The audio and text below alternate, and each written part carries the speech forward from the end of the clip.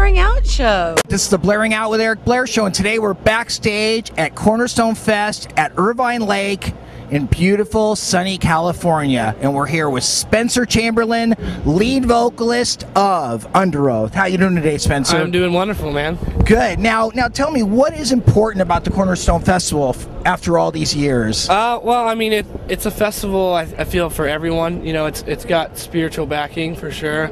I feel like a lot of kids that maybe aren't allowed to go to regular shows can come here. You know, non-believers can come here. Everyone's welcome here. It's a pretty cool thing. You see a lot of families here, a lot of little kids here.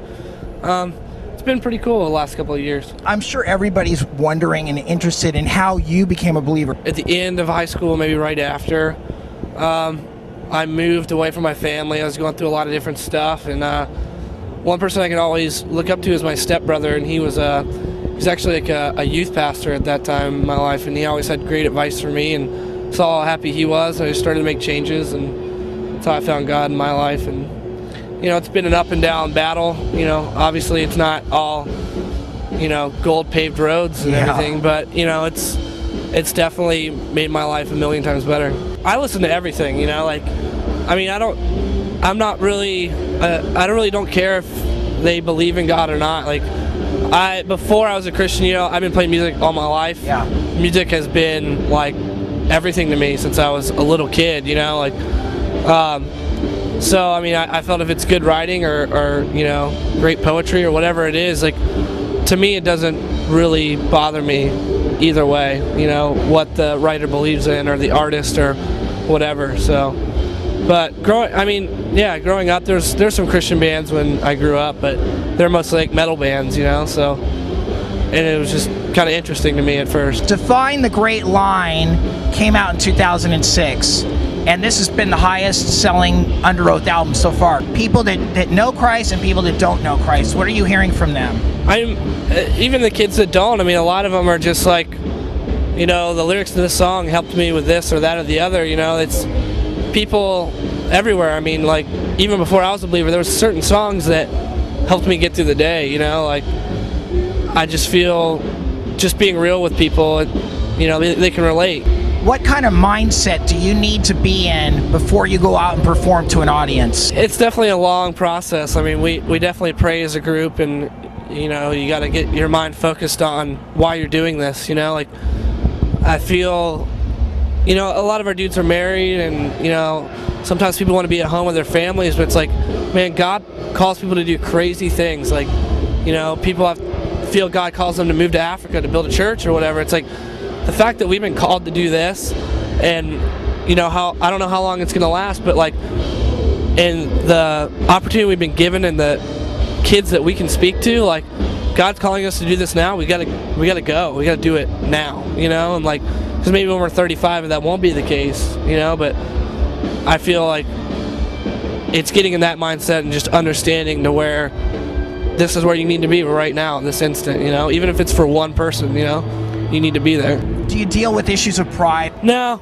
we're UNDEROATH's pretty focused on that. We understand that we're not cool or more important than anyone. So, you know, we just feel like we've been very blessed, and our fans are incredible. You know, like, you know, and they're all people. Everyone's the same. You know, like, no one's cooler than anybody else. So, it's just, yeah, that's the mindset we've always had. How do you feel about where the world's going right now? The system. The world system. Pretty downhill, I guess. Yeah. Yeah. Define the Great Line. What are some of your favorite songs off the album? It's actually the first album we've ever written that I enjoy as a whole. Okay. I feel like from front to back, it's the way it's supposed to be, and I wouldn't change anything on it. Like, I can't say that about any other album we've ever recorded or anything I've done in the past with other bands or whatever it is. I feel like that record to me is, I wouldn't change a thing, you know. So I feel like there's a song for every mood on that record, depending on what mood I'm in is what song I like better. What inspired the album cover? We worked with this guy named Chandler Owen, and I had some story that I wrote out in one of my lyric books, and I just kind of shared it with him, and he kind of took it and ran with it, and it turned out totally different than I expected it to, but that's cool because I wasn't the artist for that, you know. Like, I had the concept, but I wanted him to run with it, and I think it turned out beautifully. What does Define the Great Line mean to you personally? I came with that title because I feel like, as what we were talking about earlier, just life as a Christian or a non-Christian, hopefully, like, you are on a path to become a better person. No matter what you believe in or where you came from, doesn't matter, like who your parents are, how rich your family is. I feel like there's some sort of path everyone's on to become something better. Not as in like, I want to make more money or I want to be a famous movie star. I just feel like as a human, man, I wish I could love someone like that, or I wish I could, you know, I wish I could treat people equally all the time, you know, like, and I feel like once you have that figured out, like, no matter how many times you mess up or you turn around, you go the other direction into the dark, or you fall off, you can see it, and like, it's like here, and like, oh man, I can grab onto it and pull myself up and keep going forward, because there's only two ways you can go, and it's forward and backwards, and you're not going to just keep going straight, but if you have it figured out that, yeah, man, I do want to be a better person, then you know where you're going, and you know what your goal is, and you know where you're heading. Since you've been touring for almost 2 years to support this album, off and on, what have been some of the highlights of this tour? Oh, man. I mean, every tour has been amazing. You know, like, we're on our headlining tour right now. I don't know when this airs, but it's going all through the U.S., and we get to pretty much play the entire new record and some old songs, and it's like, this is my favorite tour we've ever done.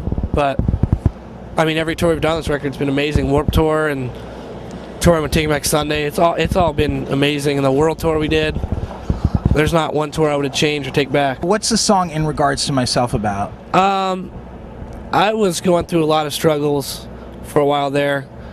I like fell back into bad drug habits because that's how I was before I was a Christian. Mm-hmm. So when things in my life went bad, I hadn't had like really bad times since I was a Christian, so I kind of fell back into it. And while writing that record, I was getting out of it, and like a lot of it was just me kind of sitting in front of the mirror and just talking about myself and why I can't just like change, you know. So that's pretty much what the whole record is from front to back, is me being a believer and being a strong person and knowing where I want to go, but having this demon that's just throwing me in the dirt and like dragging me around. And throughout the whole record, I'm trying to get out of it and get out of it. By the end, I'm like, because by the time we were done with the record, I was sober again. I was like, this is the last song was just kind of like a hallelujah kind of deal. So like I got through it, so it's time to celebrate. Yeah. Are you guys at work on a new record or new songs? We are. Yes, we're getting close to halfway done writing it. Wow. Pretty much. So we work like as soon as we're out of the studio, we're already writing again. So we'll be going to the studio in March. So we'll have a new record out summer of '08. How do you think that this album is going to differ from Define the Great Line? I think it's going to be even more of a progression, you know, like even more like we really like to push ourselves. Like we've written a lot of stuff to where one dude can't play it, or Aaron is like, man, I still can't get that drum beat right, man. It's like driving me, and I love that because that's how Define the Great Line was. And it's like, and once you write it and you master it, and like you're like, man, I couldn't have done that 2 years ago. So that's pretty much what the goal for every record is. And are you working with any special producers on this? We're going back to the same people that we went for Define the Great Line, just because we've never had fun recording before, and it was like fun, it was comfortable, it was stress-free, it was like, man, this is how recording should be. Yeah. You know, like, because every other record I've ever recorded in my life has been like, man, I'm so stressed out, I'm going to kill somebody, like, I'm going nuts, like, get me out of here. And like, this is, recording with Adam is just like, it's like fun. And it's really weird to say that it's fun, you know? Spencer Chamberlain, it's been great talking to you. Thank you. Blairing out with Eric Blair with Spencer Chamberlain of UNDEROATH, signing off.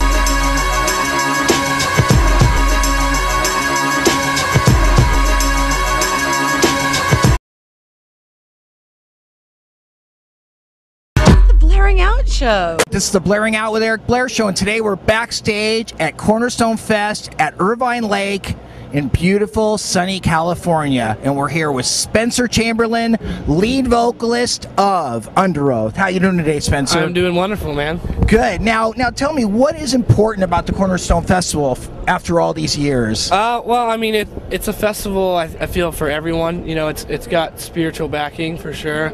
I feel like a lot of kids that maybe aren't allowed to go to regular shows can come here. You know, non-believers can come here. Everyone's welcome here. It's a pretty cool thing. You see a lot of families here, a lot of little kids here. It's been pretty cool the last couple of years. I'm sure everybody's wondering and interested in how you became a believer. At the end of high school, maybe right after, I moved away from my family. I was going through a lot of different stuff, and one person I could always look up to is my stepbrother, and he's actually like a youth pastor at that time in my life, and he always had great advice for me, and saw how happy he was. I just started to make changes, and that's how I found God in my life. And you know, it's been an up and down battle. You know, obviously it's not all, you know, gold paved roads and everything, but you know, it's definitely made my life a million times better. I listen to everything, you know, like, I mean, I don't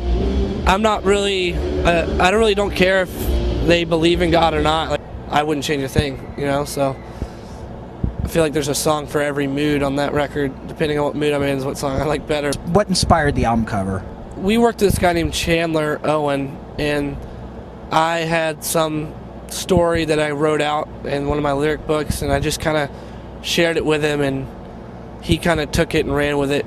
And it turned out totally different than I expected it to, but that's cool because I wasn't the artist for that. You know, like, I had the concept, but I wanted him to run with it, and I think it turned out beautifully. What does Define the Great Line mean to you personally? I came with that title because I feel like, as what we were talking about earlier, just life as a Christian or a non-Christian, hopefully, like, you are on a path to become a better person.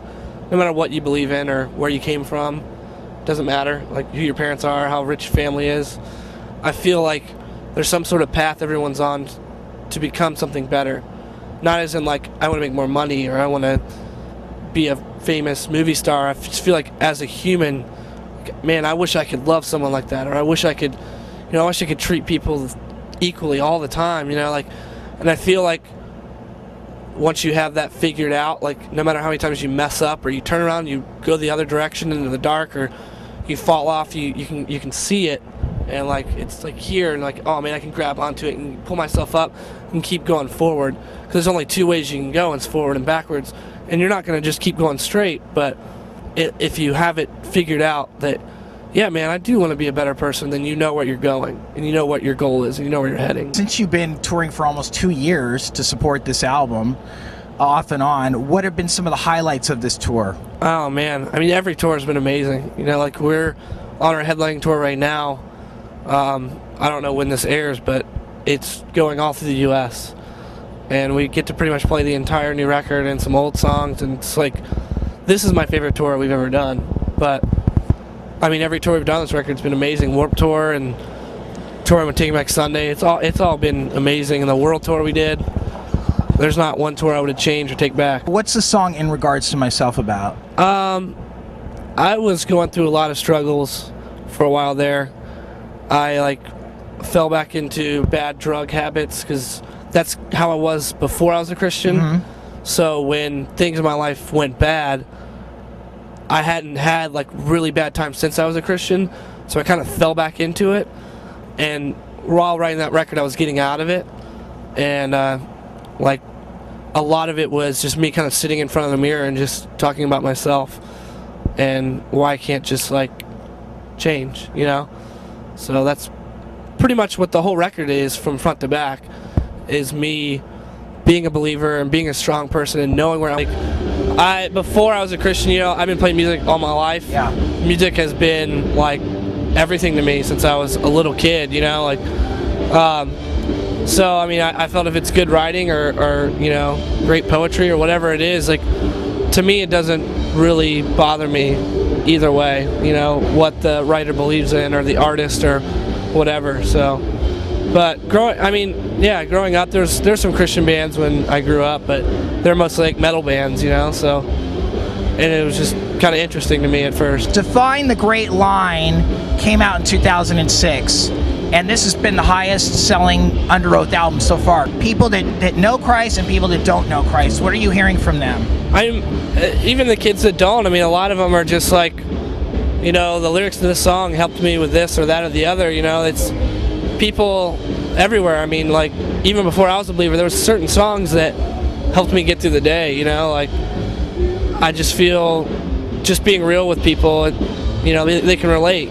What kind of mindset do you need to be in before you go out and perform to an audience? It's definitely a long process. I mean, we definitely pray as a group, and, you know, you got to get your mind focused on why you're doing this, you know. Like, I feel, you know, a lot of our dudes are married, and, you know, sometimes people want to be at home with their families, but it's like, man, God calls people to do crazy things. Like, you know, people feel God calls them to move to Africa to build a church or whatever. It's like, the fact that we've been called to do this, and, you know, I don't know how long it's going to last, but, like, and the opportunity we've been given and the kids that we can speak to, like, God's calling us to do this now. We gotta go. We gotta do it now, you know. And, like, because maybe when we're 35 that won't be the case, you know. But I feel like it's getting in that mindset and just understanding to where this is where you need to be right now in this instant, you know. Even if it's for one person, you know, you need to be there. Do you deal with issues of pride? No,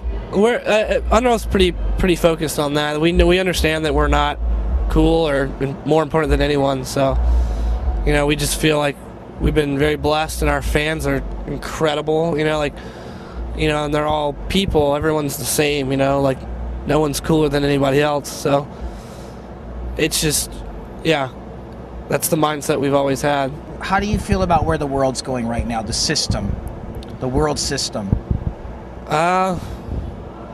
Pretty downhill, I guess. Yeah? Yeah. To find the great line, what are some of your favorite songs off the album? It's actually the first album we've ever written that I enjoy as a whole. Okay. I feel like from front to back, it's the way it's supposed to be, and I wouldn't change anything on it. Like, I can't say that about any other album we've ever recorded or anything I've done in the past with other bands or whatever it is. I feel like that record, to me, is